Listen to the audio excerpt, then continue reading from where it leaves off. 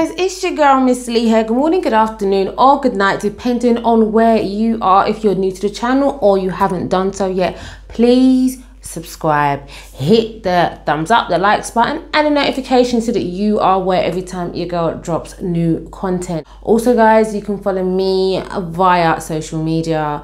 I've put the link across the screen. I told you guys, give me a few days. So it has been a few days and I've managed to catch up with episode 2, 3.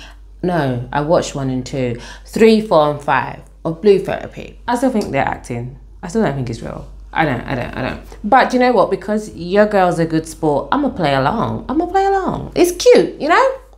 Something to do. It kept me entertained in the afternoon when I need to look a bit entertaining and supposed to be working and thing get me your girls. Anyway, scrap that. And my opinions, I believe they're still the same from my previous video. Anyway, okay, so this last time I started off with Choma. I think I'm saying her name right now. Last time I started off with Choma and Paul, and now I'm going to start off with Deborah and Jamal. So Deborah and Jamal, they're a young relationship, they're a young couple. I get that some people get married and they settle down quite quickly, when they're young. However, both Deborah and Jamal don't come across to me as the settling down type when you're young. Like, I feel Deborah needs to go swimming and catch a few more fish, because she needs to grow and she needs to, as I said in my previous video, she needs to gain a lot more experience, because she needs to go. You need to mature. She needs to mature. Someone needs to call her and tell her that. Jamal, well, in episode 5, I kind of knew anyway, and I'm going to get to why I knew, but Jamal, again, Jamal is not ready for the kind of relationship that Deborah's saying that she wants. I'm not ready for that yet. So the first thing, Deborah is saying, Jamal, I want to meet your parents. I want to meet your parents. You met my family. I want to meet yours. You know, they've been together for a year. You would think that he would have introduced her to, yeah, but anyway, he hasn't. Red flags. Why is he hiding you? He's hiding you because he's not sure you're the one, Debs. Him don't know say if it's you, if you're a good girl for him or not. And again, we now know that because of episode 5. Relationship, and you have got to the point where you feel you want to introduce to external family members, or intermediate family members, whatever which way you want to call it. Have that discussion in it. Babe, I want to introduce you to so and so and so and so. Am I going to meet so and so and so and so? If the response is, I don't think that should happen right now, honey, that means I'm not ready for what you ready for, you know, girl. Nope. So you know what, put brakes on things and slow your roll. Okay, I think with Deborah, again, because she's still immature, I'm not talking about immature as a in other aspects of her life, I'm talking about relationship wise, because, and there's nothing wrong with that, because I saw a lot of what I used to do in her. She will grow. She will grow. She will grow to see certain signs and certain man behavior, and she ain't gonna be rushing and doing no introducing to nobody, because man ain't shit. Yeah, I don't care how much bags and Gucci bag and Louis Vuitton bag in buy her. If you can't be genuine, you ain't shit. So he come up with some excuse that she's too loud. To me, Deborah doesn't come across as loud. Deborah comes across as confident, and she knows how to hold a conversation. She doesn't come across as being she would be the loudest in the room. But if she needs her voice to be heard, I'm sure she knows how to do that. She does not come across as loud. And again, is this a cultural thing? Because my man's Ghanaian and she's Nigerian. And to me, I mean, I have Ghanaian and Nigerian friends, and you know, Ghanaians think Nigerians are very, very loud. They do. And Nigerians just come across like they're the best anyways. I swear God, you know, I swear God, we have that in the Caribbean, same thing. But I don't know. I just feel that that was an excuse about her being too loud so he can't introduce to the parents. Is it that the parents don't want him to come home with a Niger girl, huh? Huh? Is that what it is, Jamal? Huh? What accent was that? Anyway, I feel that maybe he believes that his parents want him to come home with a Ghanaian girl, a nice Ghanaian girl, huh? Yes, that's what he thinks his parents want. Maybe that's why he hasn't introduced her. Or is it that, as he said, he's introduced big girl before and they're like, you know what, me tired of it now, you know. Next time, listen, bring home the one. When you meet the one, bring that one, come. Deborah also kept going on about my man and his phone. I have to laugh a little bit because, do you know what? She reminded me of myself. I was like that around her age group. Deborah seems like the type of girl, she's going to be digging up things. Yeah, that was me. She's going to be digging up his phone, digging up his yard. Yeah, that was me. She's going to be digging up his car. That was me. She's going to be on his social media. That was me. She's going to be intercepting his social media accounts, breaking passwords, changing passwords. Yeah. Well, I didn't change passwords, but why would I change passwords? And obviously I'd get caught. But yeah, with age, darling, you understand that you don't need to do that. One thing I have definitely tapped into, and I understand, I appreciate, and I respect, and I'm so grateful for, is my intuition. A man will tell a woman that that's rubbish, it's all in your head. Are you crazy? Look, you know, look what Jamal go and spill. Him at the things with him ex boats. That's why it's like, he's very casual. He was very casual. He wasn't into her. I think she definitely wants more of a relationship than what he's willing to give. He ain't into her like that. He was too casual. He's too casual because my man's got his eyes elsewhere. And another thing, he told her that he likes her sister. I would, the man couldn't sit next to me and tell me that, you know, after me done him. Yeah? After me done him. I don't want to say what else I would do because, you know, I don't want to promote violence or anything like that. But you think you could sit down next to me and tell me that you like my sister? Are you mad? So, and then her comeback was so crap. Oh yeah, well, I've joined OnlyFans. Because, you know why it was crap? Because she never came back and said, anyway, your girl's on OnlyFans. I'll be looking cute. I'll be making my money. I'm about that life. She came back and said, well, I joined OnlyFans, but I'm never going to use it. Don't worry, I'm not going to use it. I just joined it. B, that is not a comeback. That's quite shit. That's weak. That's weak, yeah? If you join OnlyFans, yeah, see it true. See it true, yeah? Say it with your chest.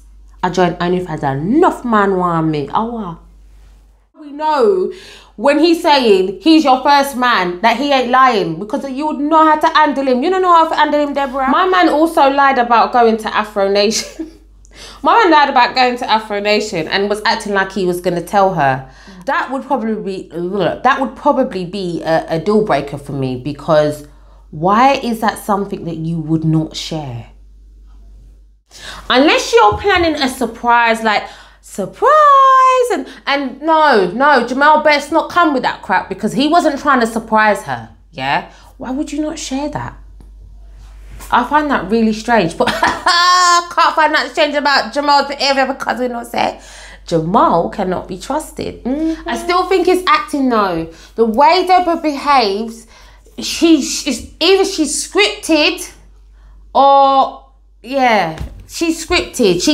It appears that what she's saying is very scripted. And men's behaviour can make a woman come across insecure. Sorry, I just had to check my toenails. I thought I smashed the bloody nail. But anyway, men's behaviour, they will make you feel that you're insecure. She's not insecure. Something was telling her something wasn't right, Jamal. And obviously, she was right. Her feelings, her intuition was correct. It was spot on. And me not believe say him and the girl just sit down in a car and chat for 4 or 5 hours. Who's going to sit down in car and talk for 4 or 5 hours? I don't want to know what time of year this was because who's going to have their car engine running for 4 or 5 hours to keep themselves warm?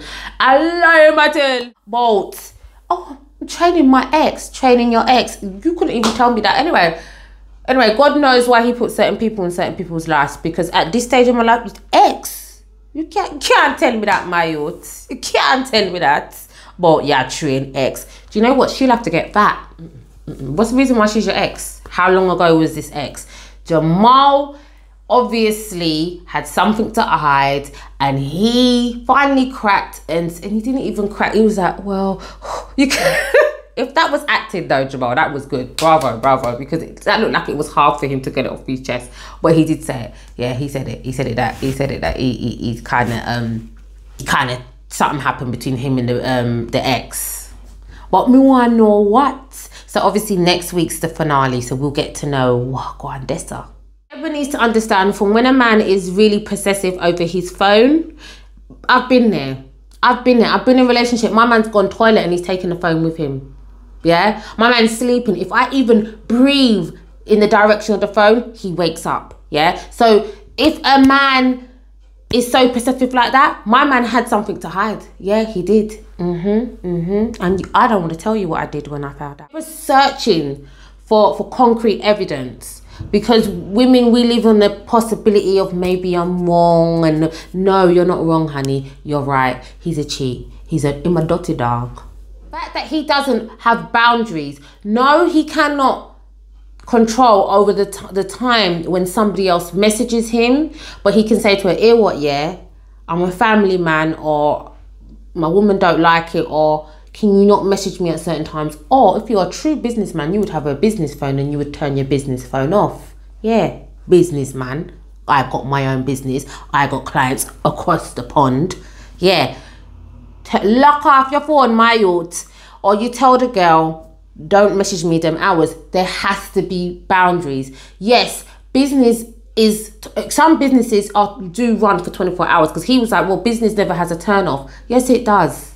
Yes, it does. Everyone has a turn off as shop shut. Yes, it does, because you can't do shit at 1 o'clock in the morning, but you can at 9 o'clock in the morning. So yes, it does have shop shut time. So Jamal's chatting shit. I think he's taken her for a fool, and she needs to take control of the situation and say, "Hey, my youth, oh yeah, do." In fact, she just needs to with, again, Jamal is not that man for you, honey. I don't know why he brought her to the show. If this is real life, he brought you to the show because he knew that you was the only one that will come. That's what I think, Debbie. Anyway, moving on swiftly. Paul and Choma. Choma. Now, last time I was like, I think Paul's a little bit narcissistic. But after watching this last few episodes, me not think so. Me not think so anymore. Me know. No, Paul comes across as very narcissistic. He comes across as someone who does not take accountability for his own actions, for his own wrongs. At no time did he apologize to Choma. At no time did he apologize to Choma about calling her fat. First of all, she's not fat. My girl is what we would now call thick. She's not even thick. I think her bottom half she's curvy. Got a beautiful figure. People pay for that figure. So what's his problem? But yeah, but do you know what it is? Let me tell you what's Paul's problem, actually. I kind of understand now. Paul has now, he's one of them people, I'll tell you what we used to call them back in, I don't know what they're called now, but back in, no, I'm gonna say back in the day, like I'm old, we're not old. Paul's one of them people that he adapts, that he changes his life according to his audience. So he's now moving in circles such as the high flyers in the heart of town, and he's forgotten who he is and where he come from. Peckham is no longer good for him, and pounded yam definitely is not good for him. My man eats steak and steak alone. My man counts his calories. But my man don't like Wizkid. I mean, I'm not a in-depth deep Afrobeats fan. I love Afrobeats, but I can't call out like loads of artists names. I can only give you like the commercial artists. But he's got a problem with Wizkid. And this is why I think it's also acting, because most especially Nigerian men, I think he is, yeah, especially Nigerian men, they're very proud of where they come from. And it's like, with Paul, I get like he's kind of like thinking things up on the spot. Like with regards to the food, he then brought up that he used food for comfort when he was depressed and he became overweight. And bruh, you're 3 years deep into this relationship and you failed to tell your woman that. Hey, yo, him can act, you know? Him can act. Even if it's a real life scenario and they're real couples and this is a real life therapy session, that part was still an act. It was a big... Even if he was overweight, why didn't he tell her that information at the time? Like, babe, I'm watching my calories. I don't want to get back to where I was before. You know, it's been a journey for me. And, you know, I use food to comfort eat. That means they don't communicate. What do you talk about in your home? Like, Choma is a beautiful girl. See, I got it right again. I keep saying she's a beautiful girl. She comes across as intelligent. She's about her life. I just think she can do better than that at this stage of the game. So... yeah, so back to what I was saying. He's one of those guys that literally changed his life according to his audience. So he's around high flyers. He's no longer a Nigerian heritage man. Yeah? He says, we live in London. We're British. But Paul seems to forget that pounded yam. That palm oil. Is it palm oil? I don't know what it is exactly because I've never used it. I'm not Nigerian, as you guys know. But I don't know. But that palm oil, I think that's what he said. The jollof rice and everything else is what brought you to this part of your life, Paul. It's what helped grow you, because I'm sure your mother cooked them ting and gio. Yeah? So it's what helped grow him to the point where he is now. What's the problem with it? It never killed him. So what's the problem with it? Okay, it made him put on a few pounds. It's called in moderation. As Choma said, you eat these things in moderation. On a Sunday, I cook my Caribbean, my West Indian food on a Sunday without fail. Yeah? It could be stewed chicken. It could be curry. I love a chicken. It could be curry chicken. It could be curry goat. Anything. Mutton, rice and peas is a must. And my kids are like, oh, every Sunday rice and peas. Yeah, it's a must. Yeah? So... why not embrace that? That is a culture that you grew up on. I'm sure Paul grew up on that. Why would he not embrace that? Because he's forgetting where he come from. Don't worry, he will receive something that will remind him real quick that he's a Nigerian boy. Yeah? Oh. I bet his name's not even Paul. But he changed it to make himself look more English. I got a little bit disrespectful. I'm not gonna lie. Now, I was in a relationship before where I had an issue with my partner's ex-partner's sister, but boy, she was really disrespectful on camera though. And you know what? Paul is the biggest shaper going. You know why? Because he's got all this mouth, yeah? But when you put it to him, cause Choma put it to him, yeah? He said, she said, hey, your sister's a bitch. What? Well, you know, like that kind of, and Paul turned mute. You think that my man can sit there and tell me that my sister is a bitch? After me done him, he must walk out again, like what he did in episode 2. He must walk out. She called his sister a bitch. And then he used this scenario, I love my niece and nephew or whoever, his sister's kids. And, you know, and if you love me, you would love them. Says ooh. Says ooh. They're your family, not mine, bro. Fuck that shit, no. If I'm having the sister's picnic, try and know that my man has to be in the yard too, to be looking after them, because it's me on my own looking after what while she's living her best life. My name is Nanny. You must say mad. Paul should not come to that assumption that just because they're his family, she should love them.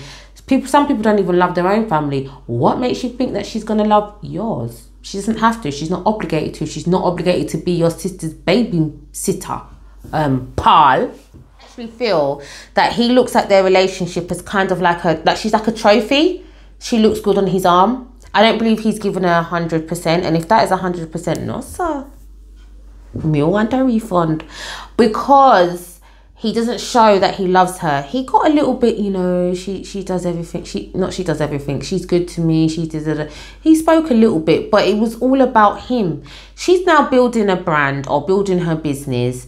She's got a guy to help build her website and help her with her business. My man's now jealous. Paul, what are you jealous of? Oh, because this guy did a thing with your ex. No, that's why I think that's acting. You made that whole shit up on the spot, because if Paul was genuine about that, you would have said, as soon as the guy came into the proximity of Choma, Paul would have been like, hell no. He never said that. He allowed it to continue. He allowed for Choma to take up her good money and pay the man. Yeah. And now he's saying, I don't want her to work with the man. No. Because what he's realised is that the man can do good work. And he probably feels a little bit threatened. So he's probably, it's kind of like bruising his ego a little bit. You know, just hurting it a little bit. And that's the thing. He's very, he's definitely an alpha male. And he definitely is, you know, he's going to be the man that rules the roost. But you have to be able to talk the talk and do the walk. And I don't think same can do that. Miss sorry, I think same can. When you're not pleasing your girl in the bedroom, darling, you're not talking the talk and walking the walk. Now, I've never been with a Nigerian man, but I hear that they're very good in the bedroom department and they really enjoy it. So, Paul, what's wrong with you? What's wrong with you? Maybe not all the time, but everybody wants to have sex. And if this person doesn't want to have sex with you no more, red flags, yeah? I'm not saying that he's a cheater. I don't think Paul's a cheater. Paul don't come across like Paul comes across as a bitch. Paul can't cheat. Paul cannot cheat, yeah? But, well, maybe, well, actually, how else is he getting his stimulation? Money is his stimulation. Money is Paul's stimulation. Sexual stimulation. Another thing, can someone just tell him how to do a tie? That tie was way too long. It was irritating me. Someone tell him how to do a tie. He's just so unapologetic about his rudeness. He continued to be rude to Denise. I mean, I'm surprised Denise didn't walk out.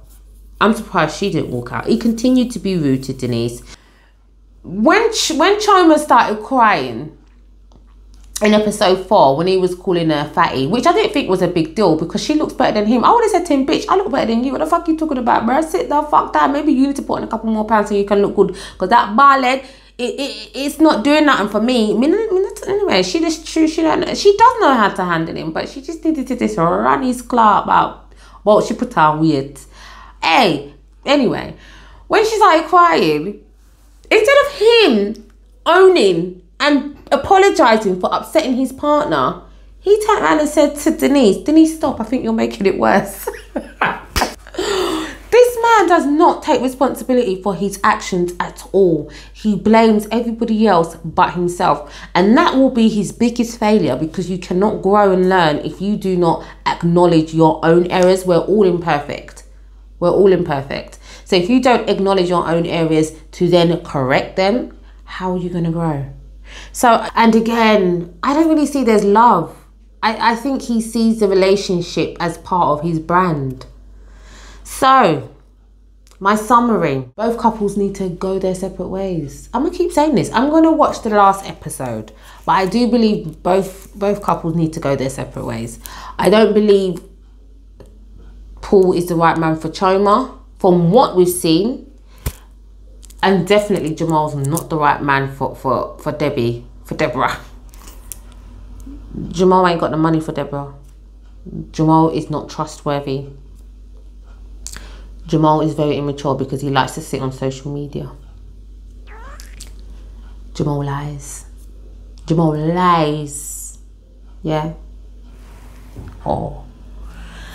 And Jamal doesn't even want to introduce her to his parents because he doesn't think she's the one. That girl needs to take up her Louis bag. What bag does she have on? What bag does she have on this week? I don't know. But she needs to take up her designer bag and go.